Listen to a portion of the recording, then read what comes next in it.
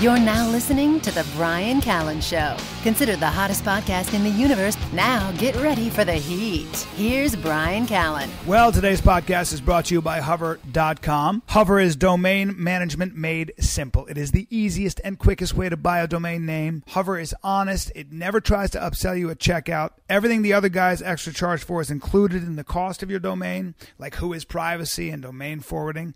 And plus, Hover has the best customer support in the industry. They have a no-hold phone policy. That means if you run into a problem, you call Hover, and a real, live human being answers the phone, ladies and gentlemen. I actually get excited. It's just so rare, right? So basically, it takes the hassle out of getting a domain. That is what they are selling. You just type in a few keywords you want in the search box, and it'll tell you what's available. And the cool thing is they specialize in .net. So a lot of times you want something in .com or .org. It's not available. Try .net. That is their specialty. And Hover has valet transfers. What does that mean? Well, if you've got a domain somewhere else, they'll take care of the whole process of moving the domain to Hover for you. So they specialize in .net, and they now offer Google Apps. You can get Gmail, Calendar, Drive, Docs, the whole package. You got 25 gigabytes of storage, and, Google's a huge company, let's be honest. Hard to get a hold of a real person, I'm sure, but Hover has a human being that specializes in Google Apps. So, if you got a business, you got a family, you got a group, you want the ability to share all kinds of stuff with, try Hover.com. See how it works. They'll give you a 30-day free trial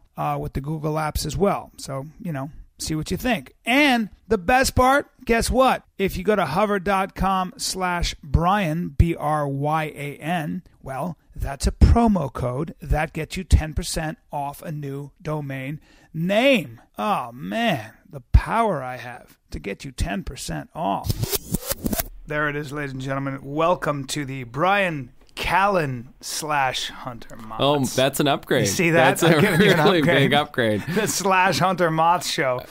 Dan Coyle is our guest, and he's written a book called The Talent Code, and I know you're obsessed with this book, as am I. I'm so obsessed with this book. It's just, you look, Dan, you went off and you saw that there were these hotbeds of talent.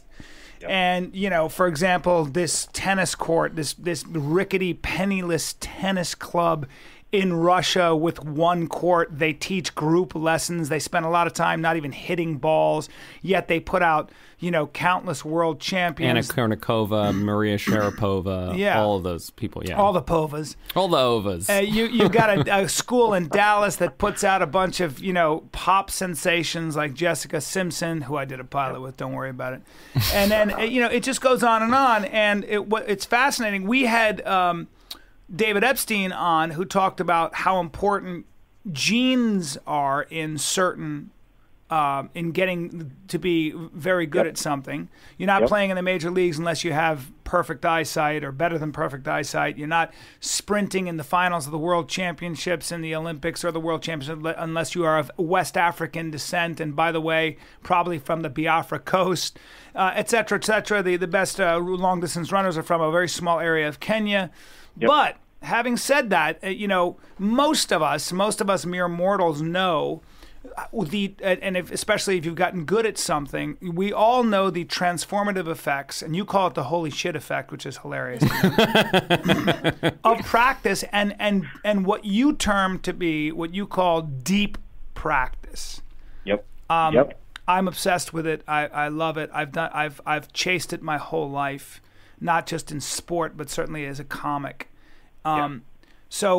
So maybe talk to us a little bit about, first of all, what got you interested in writing this book? Yeah.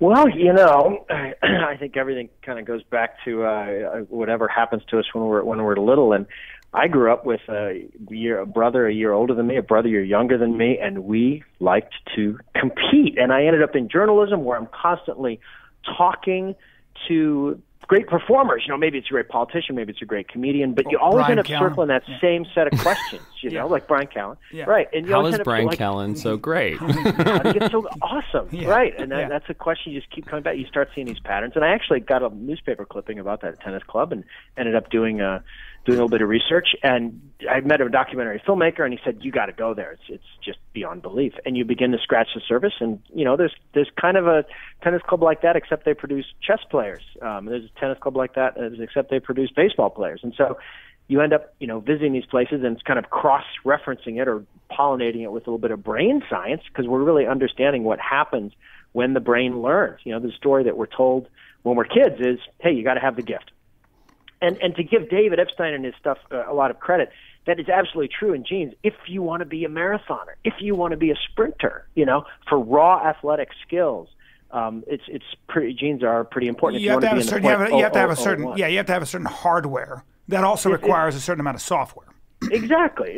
And to build the software for any complex cognitive skill, which is what we're doing right now, it's if you want to be good at comedy or sales or writing or anything, it's about building your brain to be faster, right? Mm-hmm. All those skills are in your brain, and so habits and practice, and deep practice is the way to think of it. I think is a fastest way to kind of struggle on the edge of your ability to make a real fast brain. And we think of struggle as being bad, but in fact, struggle as I think you maybe found out in your youth, with your jujitsu and other training, certain types of struggle are transformative. And figuring out what that is like working on what you're bad at. I remember was always very important. If you can't kick on or punch on your left side or set shots up, then work on your left side. It was always that. The jujitsu guys are so good because they always,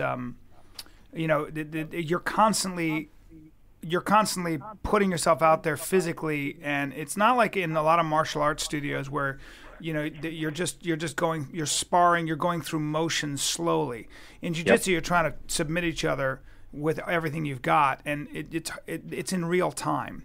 So that's kind of. But talk to us a little bit about the concept of deep practice. I love it. Well, all practice is not created equal. And when you operate on the edge of your ability, when you're succeeding maybe 60 to 80% of the time, is the time when your brain is forming new connections. Mm-hmm. And I tell the story in the book of Clarissa, who is a clarinet player, and she plays 2 songs. She's part of this study where they are analyzing her learning, and they videotape her practice. And she plays 2 songs back to back. The first one is the Blue Danube, which just sounds, bum ba da da da. Everybody sing along. Yeah. And she plays it straight through, and she makes mistakes, doesn't pay any attention. Next song is this song called The Golden Wedding, and it starts with this little jazzy riff that goes like ba da ba ba ba da da dum. And she plays a couple notes, and she makes a mistake, and she feels a mistake, and she stops. It's like there's electricity being shot through the keys of the clarinet, and she decides to reach again, and she just reads the notes and hums them, and you can see like the wires of her brain sort of glowing, like seeing that mistake. That mistake is information. That mistake is not really a mistake if you look at it in the right way. It's information, and she uses that information. And anyway, she practices in this way of it's very halting, it's very kind of messy, and she keeps on reaching and failing and reaching again, and she's definitely in this 60 to 80% sweet spot, and her learning velocity improves 10 times. Like she learns 1,000% faster than she learns the other way. So this idea that when it feels easy is when you're not learning, and when you're actually right on the edge of your ability is, that's the sweet spot. That's when you're actually building a faster brain. You're earning faster circuitry. A lot of people, Josh Foer in his book Moonwalking with Einstein talks about how a lot of people will stop growing. For example, you play golf. You stop at a certain handicap for the rest of your life. You type. People can get to 80 words a minute. They stop improving right there. Even if you have somebody who's been practicing medicine for a long time, you actually don't want him looking at your mammogram necessarily, because he's taking shortcuts. You want the hungry intern looking for something that he hasn't seen before. And Josh describes in his book about how if you want to continue to grow, you've got to go back to that, what you were talking about. You've got to go back to kind of trying to type faster than you actually can on that sort of on that edge. Yeah. And our culture thinks of that work as being tedious. And here's the thing. I think of it as being sort of drudge work, And when you think of it, when you really flip it over and you see what actually is going on in your brain when you're doing this so-called drudge work, it's not drudge work. It's awesome. What does Peyton Manning do before a game? he sits there and he practices taking the ball from the center and just pulling it up to his chest. Like he does that 10 times in a row. Then he does the footwork, this really boring footwork that you'd see in any 8th grader do, and he does it every time. And before Yo-Yo Ma plays a cello concert, what does he do? He plays one note. He just plays one really good note. And so it's this. They take this idea of what we think of as being instinctively and culturally we think of as being this sort of real tedious drudge work that we don't really want to do, and they actually see it for what it is, which is this incredible construction act that you can use to get faster and better. Well, it's instinctive in our culture. It's not instinctive to all cultures, and I think that's the important thing is that what you're talking about earlier in terms of we learn this idea that some people are just born smart. I mean, in the Straight A Conspiracy, we describe that as the worst idea ever, and that's really what we're talking about. It's how you look at your practice and how you look at your mistakes. And I mean, besides the talent code, you've also written this great book, The Little Book of Talent. And it's, I hope this sounds like a compliment. It's a great bathroom book because the pieces are so short, you can just, sit there and read a couple of pages. But unless you eat a lot of fiber like me. In which case you can finish the whole thing. I'm very pure. Yeah. But I do love, you do such a good job there of saying be willing to be stupid. That's the most important thing, I think, for improving and getting better is the willingness to make mistakes and to bring out into the light what you don't know, your ignorance. I was introduced to this notion, Dan, when a friend of mine was friends with Wynton Marsalis, the great jazz trumpet virtuoso, And Wynton would talk about how the one thing he does nobody else does is he practices fundamentals for an hour in the morning, just blowing on a reed, things that nobody wants to do. Yet he does the things that he was taught as a kid, like where you think you've graduated from that sort of practice, from that like you were talking about those fundamentals, blowing with perfect, keeping time with your breath, and that's what separates him from. By the time he was 19. He would take that hour every morning. And in fact, he'd be up talking to his brother late at night. And in his mind, he'd say, man, I'm going to be tired tomorrow. Because he knew no matter what, he would wake up at 6 a.m. and practice for an hour the thing that nobody else would do. It's awesome. And most trumpet players are like, man, I've been playing the horn for 20 years. I don't need to do that anymore. I'm way beyond that. Well, no. In fact, Wynton goes back to those basics, and when there's a saying for jazz musicians called woodshedding, where they would go into essentially the myth of the folklore is we go into a woodshed, practice for 6 months or 4 months, and with nobody around, and come out with a whole new sound. Mm-hmm. That's kind of that was the first time I was introduced, even though I'd done, but you wrestle and you martial arts and all that.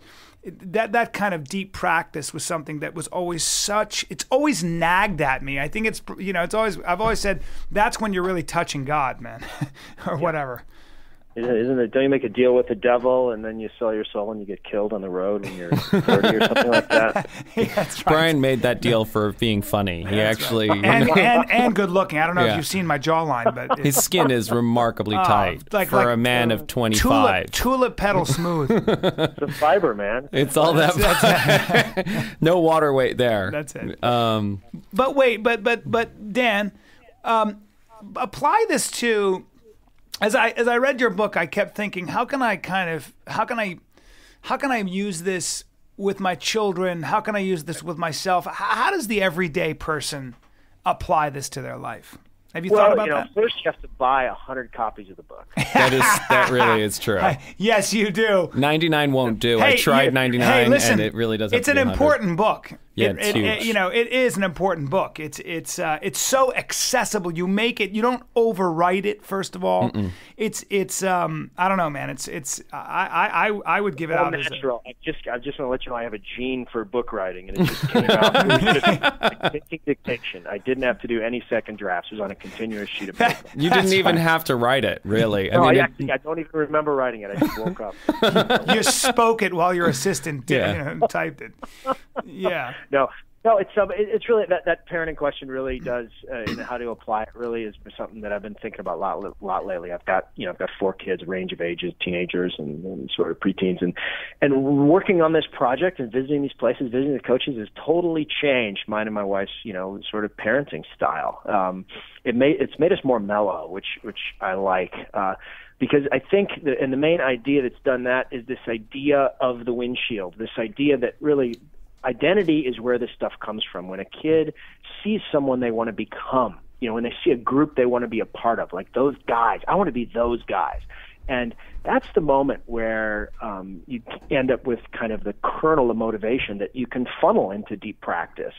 But without that, that's the gateway. That has to happen first. So paying deep attention to what your kids stare at is sort of the first parenting thing, which is cool because it's kind of an easy thing to do. You're not like looking at your kid and saying, "Hey, do you want to do ballet? What do you think about ballet?" Right. And then they go to the thing and they say, like, "What was that like?" You give them the 5th degree, and if they're intelligent kids, they're kind of saying, "Why would I want to do this?" My parents are all freaked out about it. My son at 2 years old will sit at the drums and play for 45 minutes. So he has clearly got a calling for that. It's incredible. He will just sit with the drumsticks in his hand at 2, and wakes me up every morning saying, "Dad, I want to play drums. I want to play drums. I want to play drums." It's unbelievable. And I'm like, "No, you're gonna practice your ballet. That's right.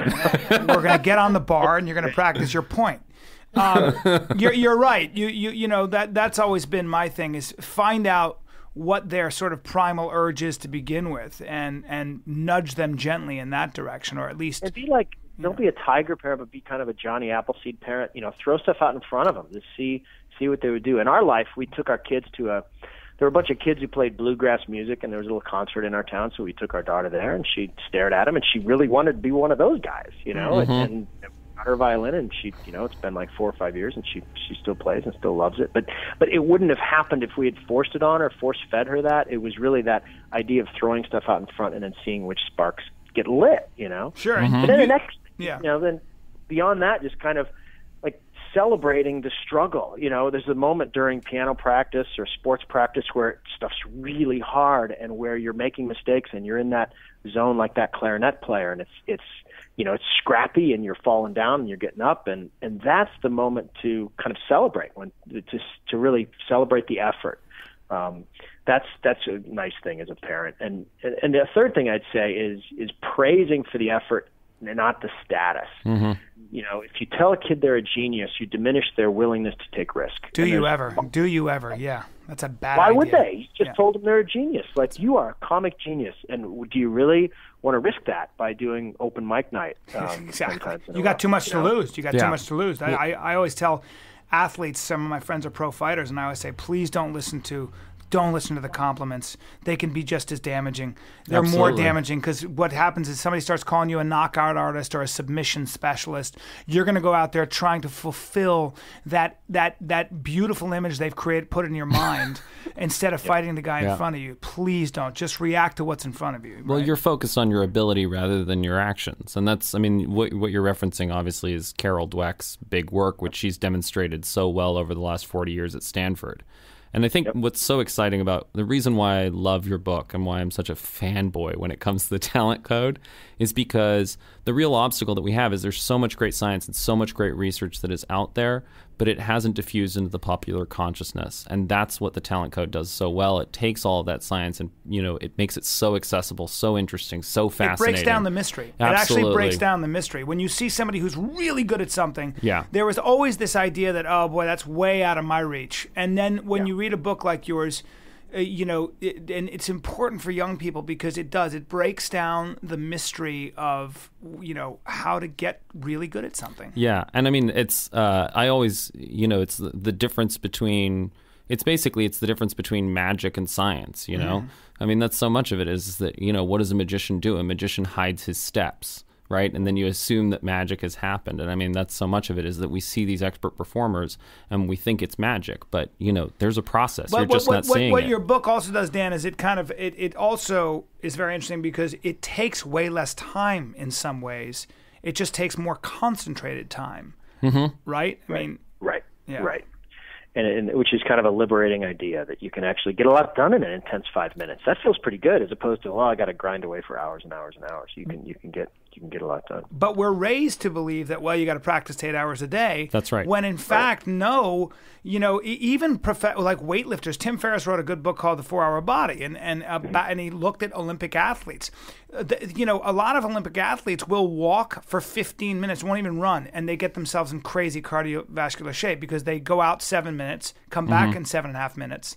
But they have to get farther in that 7.5 minutes every day. And if you have to walk top speed for 15 minutes, you can get into world-class cardiovascular shape. When track athletes want to get stronger, the amount of time they actually spend lifting the weight off the ground, where their body is in that tension, is about 15 to 20 minutes a month. Wow. How about that? Love that. Yeah. But so much of this is what we're dealing with a historical artifact. For example, students are always told, that the key to memorizing things is repetition, right? And what Josh Foer does so well in Moonwalking with Einstein is to say, no, it's not about that. It's about motion. It's about prior knowledge. It's about all of these other sorts of things. The reason why we have that repetition thing is because basically they wanted to be able to demonstrate, like, what are the things that form human memories. And so the guy who did that study deliberately removed emotion and removed prior knowledge. He sat around remembering nonsense words that meant nothing. And he showed that, that does lead to learning. It's an extremely ineffective learning. But so what happened is that from that one piece of research, which is a huge accomplishment in the history of psychology, because for the first time you were able to measure something in the brain using just like flashcards, basically, right? Then what happened is everybody starts talking about, repetition, that's how it works, repetition. But of course, that's not it at all. It's not about amount of practice. And I'm really... You talk about chunking, you talk about the 3 rules. Talk a little bit about that. Well, it's funny, this idea of, it all comes down to one word, which is sort of reach. That's when you get in the sweet spot. And to really chunk something out, which can be anything. It could be telling a joke. It can be doing what we're doing now. It can be writing. It can be making a golf swing. But you break it down to its component parts. You look at a target. You reach for that target. And then you analyze the gap between your reach and the target. I mean, that's essentially the 3-step thing that you do over and over again. And then you can combine those chunks in the same way that letters are combined into words, and words are combined into paragraphs, and paragraphs are combined into a story or a novel. Our brains are built to sort of put things together and then put those things together. So it's a very simplistic way, but it's also can be a very powerful lever if you understand exactly how it works. And I would be curious to get your thoughts. You've thought about this stuff a lot, Bryan and Hunter, and especially as they regard to comedy, which I regard as kind of just an amazing skill in terms of flexibility, speed, ability to improv, fluency. Some of the greatest minds, I think, are comic minds, and I'd love to hear how you guys went about let me get my hand down my pants. If you could just say that one more time. A guy as smart as Dan Coyle talking about that. That's fantastic. I have to say, I've been doing stand-up for so long now. I will say that what I've gotten very good at, comedy is rhythm. It's not unlike a song. I can walk in and I can see a lot of times I'll have a guy open for me who's hasn't been doing comedy as long as I have. You have a feature before and I can literally watch them for 5 seconds, and I know not only the jokes they're going to tell, but I also know who their influences are. And a lot of times I can't listen to it because it's too derivative, because they haven't gotten to the point where they found their voice yet. My whole deal as a comic was just to try to be as original as I can. I've written plenty of things that I know will kill a room, as far as that they're just a trick and people will laugh. And if I do them, a little part of me dies. The idea is to try to do something that surprises and shocks you, and if it shocks and surprises you, it's going to do the same to the audience. But I will say that you get to a point. I travel so much and I communicate with so many different audiences, from Canada to from whether it's Mississippi or I've actually never done Mississippi, but but Nashville, Tennessee versus Seattle or whatever, and I'm all over the country and all over Canada. You get very good at being able to look at an audience, and people don't believe me, but I can actually walk in and look at the back of their heads and feel the temperature in the room and listen to the way they're talking. I know everything. I know exactly how to start. I know exactly I know tailor. I find myself even affecting an accent almost, like if it's in San Antonio, my rhythm will be way more Latin, or Miami, way more Latin. It'll be versus, say, Seattle, which is a lot of white people in sensible shoes. It's just, I don't even notice I'm doing it. But I've had people point that out to me who have followed me on the road and stuff, and that's you develop that sort of ability to chunk a great deal of information in a very short period of time. And pretty soon when you're doing comedy, I think what happens is you're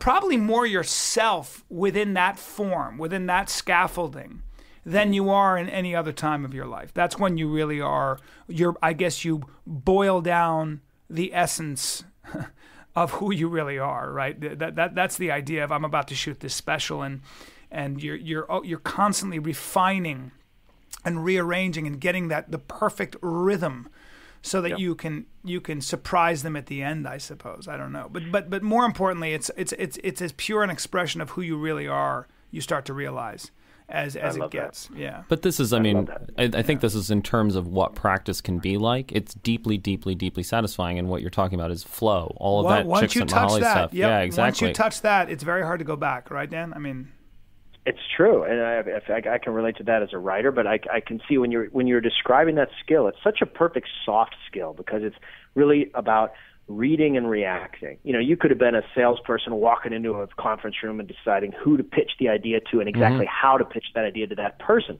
Or you could be a quarterback reading a defense, like, okay, they're covered too deep, we need to do this. And it's that speed and the fun of doing that is really at the core of all those soft skills. And I think one of the challenges, is that we're kind of bad at teaching soft skills. You were managed to learn them on your own. But in a world where those are probably the most important skills, like, you're not going to get a job because you can play a violin song. You're going to get a job because you can do these sort of read, react, communicate type skills. We're not good at designing spaces to teach them, and it's good to kind of analyze that and celebrate that and try to figure out what that is, so that you can create what amounts to kind of a cognitive skateboard park for somebody to practice those moves. I mean, you got good because you created a practice space where you could practice those moves and get good feedback. When you spoke like a Seattle in front of San Antonio people, it didn't work really well. So you get that immediate feedback. Yeah. Well, that's why surgeons get better and better as they continue to practice their medicine, because they have to. Gravestones. Yeah, man, that's right. I mean, you either the patient either feels good immediately or not. Your feedback is constant and immediate. So if you have a surgeon, you want a guy with gray hair. If you want somebody reading your mammogram, you probably want somebody who doesn't have gray hair. That would be Josh Fower's idea. I like that. Yeah. Well, I mean, and I don't know that we're necessarily that good at teaching hard skills either. I mean, obviously I deal with students all day, and math is just a series of rules and, facts. It's also what Dan was just talking about, isn't it? I mean, you break it down to its smaller parts and build on that. That's right. It's basically all learning is really about the relationship between automaticity and attention. You do anything often enough, it becomes automatic. How do you make things automatic? You put your attention on them. So that's how you learn to read, right? You put your attention on your ABCs, you automate them so you no longer need to think about them. Right, then you put your attention on your words, you automate them so you no longer need to think about them. And that's all math is. You can build any hard skill like that. Here's a question to both of you. And Dan, you can take this question first. We're talking about putting our attention on something. I was raised the wrong way in the sense that I had great parents, but my mother would always say, concentrate. You have to concentrate. And listen to my voice. You have to concentrate. She would grit her teeth. I wasn't until my Taekwondo teacher who was famous, he'd teach you a hook, and you'd have to hook, and you practiced your hook on a bag or on a mitt, and then it may be 6 months later he'd tell you something. He'd give you like an adjustment or whatever it might be, but he wanted to instill the idea that you let's see how badly you want it. But one day I said, I can't concentrate, man. I just don't know how. And he said, hit the bag. And I hooked the bag, and I did pretty well. I'd been practicing it. And he said, did you think about that? I said, no. He goes, when you read, use the exact same mind. And that was a seminal revolutionary moment for me, where I realized I can read by just letting it come into my body. Yeah. So talk a little bit about how do we teach people that, Dan? How do we that seems to be it's one thing to say concentrate, it's one thing to say focus, it's one thing to say put your attention on. Right. But how do I think you have to think like a designer. I think you have to think like a designer to do this. And in our age, that's hard to do. In our age, every parent has the urge to butt into every problem and say constant. How many times have you been sitting at the Little League field and somebody else concentrate to their kid? And it is your same deal. It's exactly the wrong thing to say. It's like saying choke. It's true, man. Yeah. It is. It's like that's not what you should be thinking about. You should. It's sort of, the kinds of things that work are sort of guided discovery, learning. So guided discovery. I love that. So instead of like, I'm reminded of the Japanese calligraphy teacher who has somebody do letters, the same letter over and over again for like a year, and then one day the guy points to one letter and says, "That one's not too bad." That's all you get, right? So, but what teaches you is the space, and the space where you were allowed to make that hook over and over again, and your discovery is sort of guided. You're targeted toward that bag or whatever you're trying to hit. I'm still a pussy, but I We've already discovered that. That's obviously. That's why I got into comedy, but yeah. But he's a pussy with tight skin. That's and a great hook. But this idea that we don't pay much attention to the learning space, I think is a very true one. And to have coaches who are smart enough to spend a lot of time designing that space and who are humble enough to respect the process and not make it about the coach. I mean, most coaches and teachers you encounter, every encounter is about them. It's about them. They don't put the focus or the real, the locus of control on the person that they're teaching. And I don't know, from NBA coaches kind of strutting the sideline to kind of hero teachers. And really it's about, creating the space. And so to me, that's the interesting part. How do you design that space where you can learn, where you give somebody the opportunity to repeat, get really good feedback, repeat again, and have a larger sort of target they're looking for. What's the perfect hook like? Well, that's what you're really aiming for. So, create a space where they can do that over and over and get a little bit of feedback. But it's not about the coach; it's about the learner. Well, you talk about devote this chapter to these talent whisperers, and you found that they all were remarkably similar. They were not these charismatic, Vince Lombardi, Patton type characters. In fact, they were quiet, usually reserved, and they were very good listeners. So talk about that a little bit. It was great. It was strange to go all over the world, from Brazil to Texas to Moscow and keep meeting the same person. But I did. It's incredible. One of the most sort of memorable times was at the first place I visited, Spartak, which is the dumpy tennis club that's produced all these champions. There's a woman there who was 77 at the time. Her name is Larissa Preobrazhenska, which Keep going, yeah. So she's there, and she's teaching a class of maybe a dozen kids, and the door opens, and a little girl walks in, and she's 8. And it's her first day, and she's carrying a tennis racket in a plastic grocery bag, and she's sort of stepping into this space, for the first time. And Larissa notices the girl, stops what she's doing, walks over, welcomes her, and says, and she has a tennis ball in her hand, Larissa does, leans down and looks in her eye and just says, "I'm glad you're here. I'm really glad you're here." And then she says, "Catch." And she throws the girl the ball, and the girl catches it. And it just was this incredible moment where, as human beings, we're always worried about our trust and safety issues. Kind of our evolutionary brains are always kind of on alert. And this was this woman's ability to create what all of our great coaches create in us, which is this connection, this trust that your jiu-jitsu teacher created in you, Bryan, and that's what they have. They're like emotional athletes, able to find a connection, find a tone, because that has to come first. That connection has to come first. So they don't just sort of stand up and give a big inspiring speech, go get them, guys. They make a personal, very, very targeted. Personal. It's individual. It's not about speaking to groups. It's about connecting to individuals and giving you that. And that is where these people really excelled. And the other thing they excelled at was information. Not giving inspiration, but giving information. They would be very precise. In Larissa's case, rotate your wrist a little bit more this way. Move your foot out a little bit. Little pieces like they're a GPS, just saying, reach here, reach here, reach here. And you could almost see the brains, because this is all about building right connections in your brain.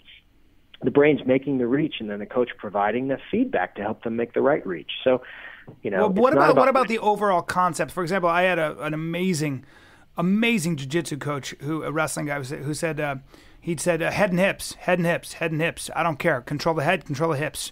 And the minute you're on somebody, whether you're standing up and you're trying to take them down, or you're on the ground, you're trying to control them. Head and hips. Where's hips? Where's head? Where's his head? Where are your hips? Where's your head? What are you doing? That breaking it down into the an overall concept is immensely helpful. What about that? I think that's exactly the person I kept meeting. There's a soccer coach who kept saying, let the ball kiss your foot. Like, what a beautiful, vivid, simple image that you'll never forget that. What right? a feminine image too. What a almost like a passive image, right? It's not an active, aggressive yang. It's more. There's a lot more yin in that message. Notice how I use Taoist philosophy. God, I'm smart. I talk about being an international podcaster. It's very yin of you to use that analogy. Yeah. It's very yin of me. Right. Kiss the foot. Yeah.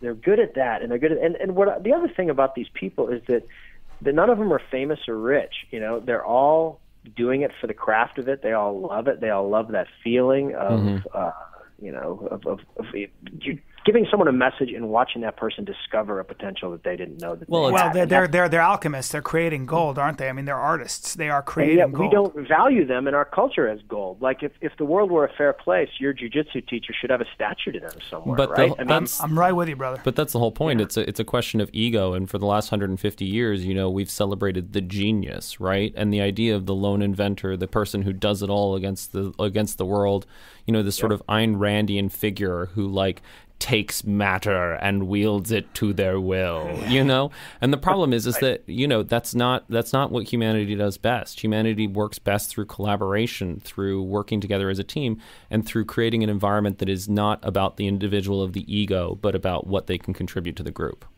Exactly. I've come to hate the word gift, gift.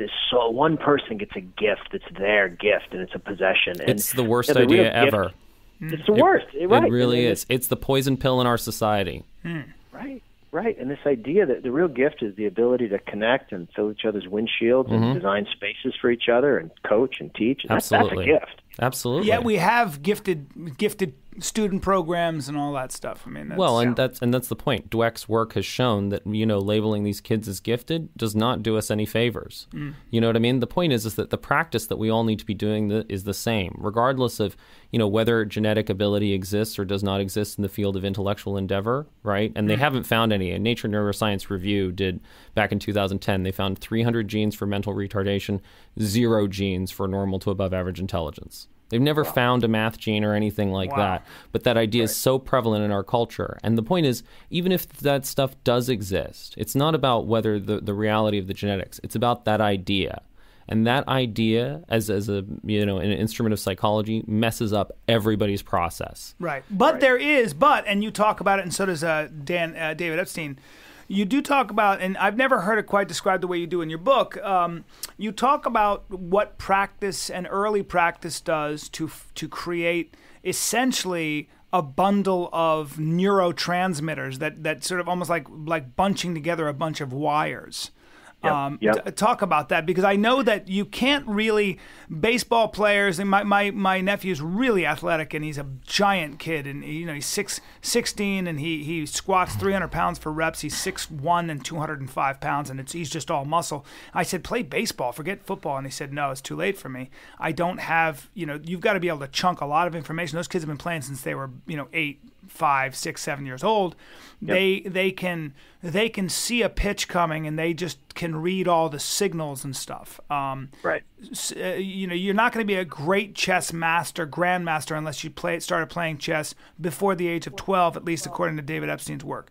So I think that's true. Yeah. So talk a little bit about that. Well, it has to do with the way brains develop, and the thing that I'm most interested in is this stuff called myelin, which we probably remember from biology class, the myelin sheath.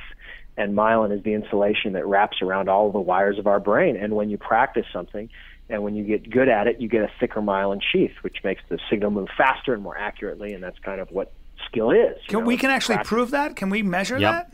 You bet. It gets measured. They've done studies where they'll take a bunch of piano players and have them practice. A group will practice 100 hours, another group will practice 200 hours. And the myelin growth in the appropriate areas of their brain is proportional to the hours practiced. Are you kidding? In other words, every hour earns you a little more of this electrical tape that makes your signals go faster and better, and that's why practice is. That's unbelievable. Kind of awesome. What is it made of? Is it just a? It's fat. It's a fat. It's a fat. Actually, its function is exactly like electrical tape. It's a resistor, and for years it wasn't studied because who wants to study this, inert fat? But it turns out it's very much not inert, and it grows in response to practice. You can see it in MRIs, you can see it in all of that stuff, and everybody experiences it. That's what automaticity is. When something gets so easy that you don't have to think about it, you've myelinated that process. Yeah, somebody asked me, they were like, don't you have to get ready for your show? You're eating a whole meal and I was like, dude, it's like Fiona Apple. Remember the singer Fiona Apple, who was Artist of the Year in 1999? And I watched her eat a whole meal, 12 o'clock at night, drinking wine. We go to this thing and she sings and her voice sounds better than it did on the album. And I said, I can't understand how you were able to sing like that without warming your vocal cords up. And she said, what are you talking about? I said, I know a little bit about singing. Don't you have to warm your body up? And she said, and you know what she said? She goes, I just tell the truth. Everything else takes care of itself. And kind of changed the subject. And I went, wow. Kiss my ass, you saint. I'm breaking up with you immediately. Yeah, so... That's great. There were 2 points to that story. One, that I dated Fiona Apple, and the distant point is that yes, she probably has a lot of myelin in her brain. That's very new for me. When I read it in your book, I thought it was kind of a theory, but the fact that we can actually... It's well established, and that's the thing. Most of this stuff has been well established for 30, 40, 50 years. Yet we don't. Dan, it hasn't gotten into our schools. Right. I mean, there are some stuff like Carol Dweck's got this thing called brainology that teach kids. And essentially, what's the story you want to teach kids? Your brain's a muscle. Your brain's a muscle. You want to go lift some weights with your brain, kind of a thing. And that's a very effective way to tell that story and to change the narrative. But you were asking about kind of when's it too late for kids to get into stuff and this idea. Well, this myelin stuff arrives in a wave from the back of your brain to the front, from kind of the motor areas to the cognitive areas. And yeah, the kids can add it really fast at certain times. It's really important to, if you want to speak a language fluently, to start before you're, about 12, because it becomes harder to build those circuits later on because you're not myelinating as rapidly. That's just how evolution has built us. So it becomes kind of strategic. Like, I think we all behave in a way like, yeah, we know that you can't start playing violin at 14 and expect to play at the very, very top. But what gets lost sometimes is the real fact is not most of us are going to be at the very, very top of our profession. The real fact is we do a lot of things for enjoyment. We do a lot of things because they allow us to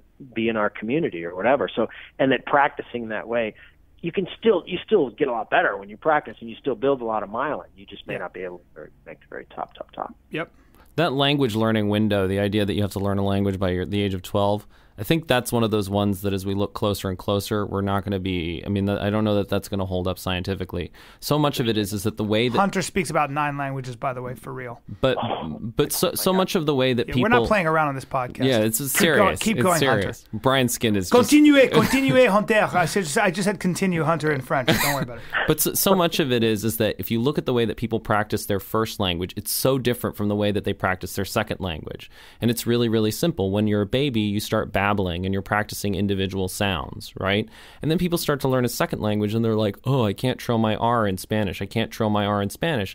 And that's because you're trying to say it in the context of an entire word. When I was in Panama, and this was when I was like 18 or 19, it was after my freshman year of college, I would literally sit in the shower, and while I was showering, I would just go... What a nerd. No, but you focus on, that's what linguists call a phoneme, which is an individual unit of sound, and you focus on getting that individual unit of sound, and then you build it into syllables, and then you build it into words. And so much of it is that, the sort of deliberate, deep practice that you're talking about for, music and sports, we don't do that with our second languages in general. I'm still stuck on the fact that you purr in the shower. I know I make my Panamanian girlfriends do that when I'm in Panama. Brian, you're a pussy, and I purr in the shower. You see how I turned that into comedy, guys? Pretty impressive. It's pretty impressive. Well, you didn't even make a motorboating joke, which I'm impressed with. See that? Oh, no. That was the first one, but I've got such thick myelin that I was able to leapfrog that obvious joke that you mere mortals think of first. I love that, Hunter, because I think it's true with a lot of stuff. There's this moment when we become adults or so-called adults when you sort of are above practicing. Like you don't really, you want to go play, but you don't really want to really dig into practice as an adult. And And yet we see over and over again that window is getting kind of nudged out. In fact, Y.A. Yang, the golfer who beat Tiger Woods a few years ago at a major championship, apparently started golf when he was 17. Wow. So maybe there is, all the lessons of the brain that we've learned over the last 50 years can be summed up by the fact that just one sentence, which is like, the brain is pretty awesome, and it grows. It's a lot bigger and more powerful than we ever imagined it being, and it can grow. And that's the thing that I think gives us all a certain amount of, interest on the horizon. What about nootropics? Do you know much about that, Dan? Like the people are making a lot of money selling these things. What about, are there herbs or drugs that help our brain function faster? Does it create does it lubricate the myelin? Is there anything like that out there? It's just a drug called experience and practice. I mean, I've seen a lot of stuff debunked about that. When I was doing a lot of research for this, though, I did see some of the neurologists that I visited were taking those fish oil, which I've since seen sort of semi-debunked since then, because it is, this myelin stuff is an essential fatty acid, which means, you sort of have to get it from your food. But yeah, I would say eating fish is probably a smart thing to do in that ballpark. But beyond that, practice. You've got those things, and then you've got kind of all the brain games coming online, all these ideas of brain games, which is really interesting too. Even the studies of the brain games that have been done, they're like, if you're old, it's going to help prevent dementia, but you'll also get the same amount of benefit from learning a new language. And the difference is that at the end... Playing a guitar, whatever. Yeah, exactly. And the point is that at the end, you can play the guitar or speak a new language as opposed to have a really high... brain for no reason. It's a little bit like lifting weights and sitting on a couch all day, I like that. That's true, isn't it? Right. Yeah. You're really good at finding frogs under lily pads. Exactly. Like, and so is your 3-year-old grandchild. Congratulations. Yeah, exactly. But so much of it, I mean, this is what your book does so well. It's all about, we have an idea of the brain that is, 50, 100 years old. And the science has changed, and now it's time for our culture to change. It's a little bit like our notion of diet. We're still talking about low-fat, high-fiber diets, when in fact it ain't the fat, it's the sugar. If you look at the new science on the body, I mean, it's that's when you've got to start. Dan, have you done any work on video games and what that does to the brain? Do you know much about that? I don't, except that some people are using it for kind of pattern recognition. I know John Calipari, the basketball coach at the University of Kentucky, has explored that. He wants his guys' eyes to recognize patterns early, whether it's playing defense or offense or whatever. And they've done there's a program pioneered by the Israeli Air Force, I think, where they essentially play video games, eye trainers. And there's a woman named Dr. Cheryl Calder who's kind of pioneering that in South Africa. So there's a lot of stuff going on with the eyes these days. It's, I think, pretty fascinating, because that is really the gateway of so much of the skill that we're talking about. It comes down to recognizing a pattern and how you get better at recognizing a pattern, whatever that pattern might be, your audience or a fastball or a curveball. And, there's a few, even some games on the iPad that are built around that same idea. And if you're a high school quarterback, you might want to play one of those games where you really got to quickly identify what's going on and get better at that particular skill. Right. There's something that we've all sort of been referencing indirectly, and I just wanted to address it specifically, and that's emotion. Because one of the things that has really happened in the last 50 years is that we've understood just how important emotion is for learning. Right? If you're really enjoying something, that learning is going to happen more quickly. If you hate it and detest it, you're going to avoid it, and the learning's just not going to happen. Yeah. And so much of what Bryan's talking about in terms of concentrate with the attention is you're putting yourself in a state of stress, and so therefore your attention isn't available for that learning. Right. Well, you spend a lot of time worrying, man. I mean, listen. Right. Most of us, my acting teacher used to say, you can't go out tonight, right? You got an audition tomorrow. You got to get home and worry. Got to pace the floor and worry about not doing well in your audition. Is that what you got to spend the next 2 hours? You're not working on anything. You're just worrying. It's really true. Mm-hmm. The amount of time, yeah. There's a term I love, open awareness, that you want to cultivate. And I think that's something that, whether mindfulness or meditation or whatever, but this idea that good performers are kind of open, which is the opposite of concentrated, and really aware of what's going on around them. And that is what leads to performance. And those kinds of emotions, I mean, the emotional thing is really fascinating, because really you go back to your conversation about attention. Where does attention come from? It comes from just interest and love and story, like, what's the story of this? And the best learners I ever came across, and the fastest learners, I mean, the fastest learner on the planet, I think, is a kid on a skateboard. Like they learn. If you could teach algebra or computer programming the way those kids learn how to move their bodies and balance and picture what they're doing. I mean, that's what you need to replicate. You need to be slightly off balance. You need to have vivid models to stare at. Like they have these, if you're in a swimming pool with other guys and they're going back and forth in the dry swimming pool, and, you know, this idea that you're staring at what you want to do, you're doing it, you get perfect feedback. There's not a coach saying, hey, you need to move your heel 2 inches to the left next time, because the skateboard's really good at telling you that. So, you know, how do we duplicate that kind of energy, emotion, attention, and create learning spaces that are like swimming pools and put kids on skateboards and let them go in it without, you know, interfering? I'll tell you exactly how. It's all about removing the idea that some people are born smart and some people aren't. That's what poisons that experience. We don't have the idea of anybody being a natural skateboarder or a natural video game player or, you know, really great at picking out an outfit or anything like that. And so you see how kids approach those skills. They just get in there, they mess around, they screw up, and they get better, and they really enjoy that experience. The problem is that when you have that idea, I mean, the easiest way to understand this, right, is that we say, I feel stupid. Stupid is a feeling. It's the feeling of shame. And shame causes you to avoid your mistakes. And that's what happens is the kids, you know, they get a bad math test back, and rather than being like, oh, that's so weird. What did I do wrong? How does this stuff actually work? It's interesting, they shove they shove that bad test in the bottom of their backpack, never to be seen again. And that's how they repeat for years and years and years these same basic mistakes that you can fix in 5 minutes. Yeah. That's interesting, man. Yeah. That's it's all. Well, what's the next step? I mean, it all comes down to kind of a conversation about culture in a way, and how do you make gift a dirty word? You know, absolutely. How do you inject that into the conversation? Because it is. I agree. It's kind of. I feel like the ship is beginning to turn. Like more people are kind of speaking. You and I are speaking and thinking in that way.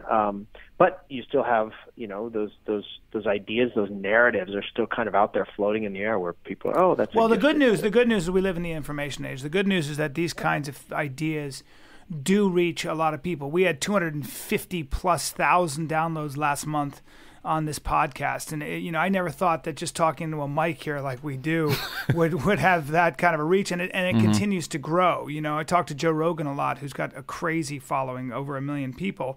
And I think gets at least 500,000 downloads just right every time and more actually, just, you know. And he's always got people like yourself on who have these ideas, these new ideas, who've got the data to back it up and you know, that's you got to tell Joe to call me then. I will, man. Believe me, I will. Believe me, I'm going to talk to him about you. You know, that's the thing about so much of it. It's as I get older, I wish somebody had said to me, "It's more about what you don't think about than it is what you do think about." That's there is a thinking, learning how to be mentally tough and learning how to think correctly and deep practice, as you say, has as much to do with learning what not to do, You talk to bodybuilders, and they'll say it's a lot of bodybuilding is how much time you spend out of the gym. Learning exactly how much time to spend in the gym, which, by the way, can be 40 minutes a day at the most. And I think if you ever talk to bodybuilders, they'll tell you that. It's crazy. They're walking pharmacies as well. But even like, you know, but even that is knowing exactly how to pinpoint, manipulate your insulin and all that stuff. So it's a pretty fascinating thing when you talk to people who are obsessed with their body and making it grow. The amount of time they spend resting, eating, and not doing any exercise is, in fact, a lot of times they work out way less than most of us, which is fascinating to me. When they do work out, they're pinpointing and they know exactly how to stimulate and not annihilate the muscle. I mean, there's a guy I know who's an old school bodybuilder who I used to work out with, and he'd work you out for 20 minutes. That's it. It's not a fun 20 minutes, I'll tell you that much, but that's all you need, baby. It's all you need. Well, it's about understanding the mechanism. I mean, there was a time not so long ago, I mean, when you and I were kids, where running a marathon was considered to be kind of dangerous and crazy, and they wouldn't even let women do it. Because, that's right. Why? Because our culture didn't really understand the mechanism of what it meant to get aerobically fit. You know, and now if any of our 70-year-old grandmothers or mothers wants to run a marathon, it's like, well, actually, yeah, there's a step-by-step thing you can do, and you will probably be able to do it. And the great irony of that is, that great book, Born to Run, I mean, there's a real argument to believe that what we are born to do is to run incredibly long distances. You know what I mean? And unless you're from the West African coast and you're more fast twitch than you are slow twitch, this is a racist podcast, everybody. To blame David Epstein. Yeah.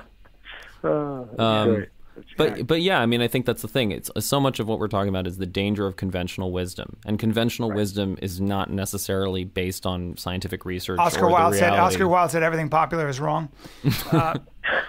Dan Coyle, what's your next book? You're a brilliant man, and we need more of you. You're very nice.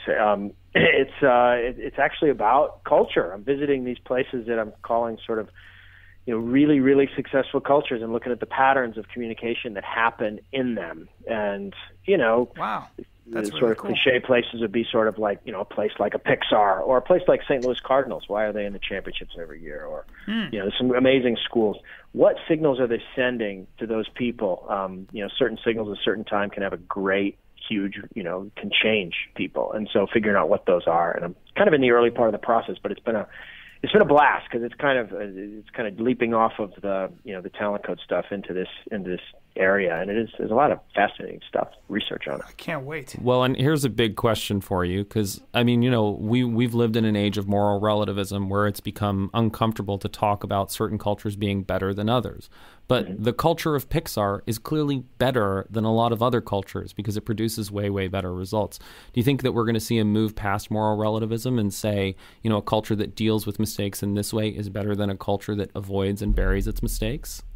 I think so. I think because we're reaching a point, where it's less about it's more about performance. Certainly in sports, certainly in business, certainly in schools.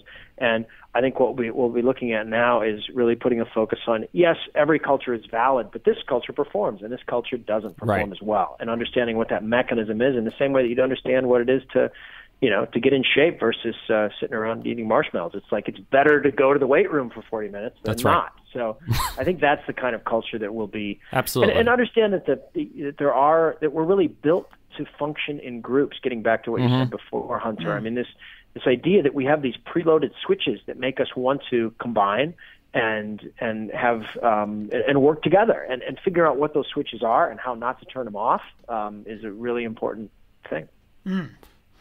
Dan, where do you live? I split time between, we're in Alaska in the summers, which is where I'm from, and then I'm in Ohio during the school year where my 4 kids go to school. You're in Alaska in the summers. I love it.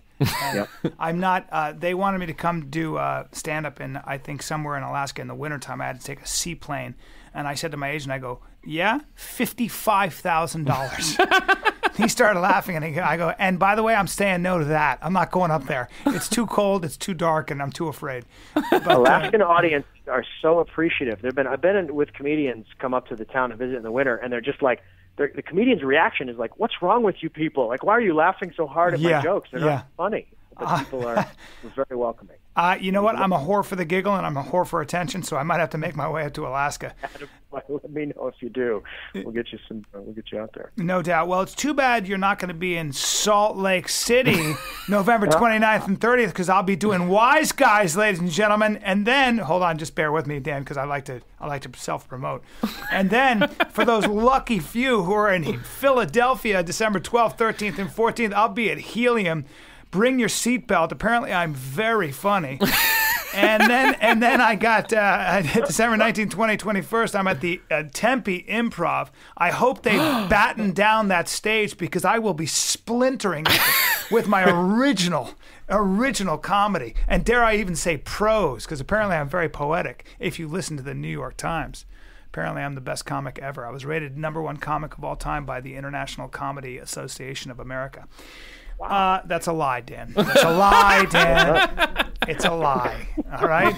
For God's sake, man, you're so you're so gullible. So you're in Alaska in the summers, and you're in Ohio. Did you say?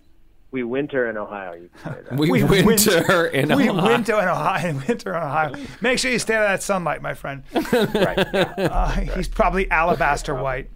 Dan, thank you so much, man. Thank you for what you do, and honestly, I consider it a privilege to be able to talk to you, and I give Hunter all the credit in the world for finding you, and that's all I can say.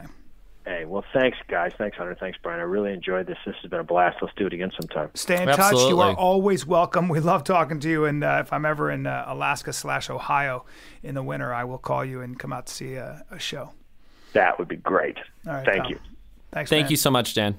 You're welcome, guys. Later, buddy. Bye. Take care. Bye. Awesome. Again, another awesome podcast where we learned a lot. The guy's fantastic. Yeah, he's incredible. It's just fun to talk. It's so I'm just so grateful for this podcast because I get to talk to really, whether nobody's listening or not, I get to talk to. It's fun to talk to people that intelligent. Well, and it's also so fun to hear such a different voice. You have your group of friends and you talk about the same things, and it's great. But you need to mix it up. You know what I mean? I just realized that I'm saying he's a genius and intelligent, which is so anathema, so antithetical to what we were just talking about. And you're right. I mean, you're right. It does break down the mystery of getting good at something. That's right. And it does break down the mystery of this idea of genius or this idea of intelligence. I think I'm a total convert to your sort of belief system in that sense, because it's a destructive idea. Because the problem is that what it does is it's exclusionary. Absolutely. The genius is for those very few, and there's no way to access it. Bullshit. And it's also, by the way, the basis of every single control mechanism that any totalitarian system has ever used. Saying, you're not smart enough to understand this. The Catholic Church did the Mass in Latin for a reason, so that you couldn't understand it. You know what I mean? The aristocracy was all about, you're not good enough to be able to understand or grasp or do these things. That's for right. Landowners. That's right. It's if you can, that's what's so great about 1984, right? The final battlefield. It's not about controlling Earth or the planet or anything like that. It's about controlling minds. That's what totalitarian is. It's got That's right. control over the total person. Ladies and gentlemen, we're going to wrap this up.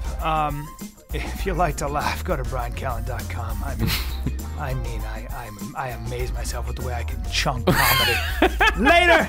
You've been listening to The Bryan Callen Show. Be sure to visit bryancallen.com for information about this episode as well as past and future episodes. You can follow Bryan on Twitter @BryanCallen and like him on Facebook. Go to facebook.com/BryanCallenComedy. Thanks again for listening. We'll see you next time.